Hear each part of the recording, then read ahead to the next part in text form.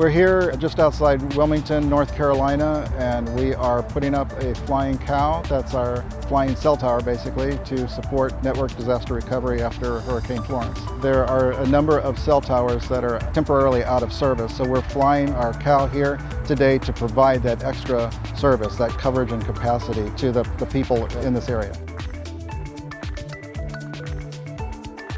This drone flies on a tether system. On that tether, it provides the power and the data connections. We're going to be flying 24-hour operations, which means we're going to be flying all night long. There's no difference in service to the end customer, so they can use their regular connected device, their tablet, their phone, their computer, and they can live stream. They can do everything that they normally do on their device, and that signal comes up to our drone, into our network. As far as the customer knows, they're talking to a regular cell tower.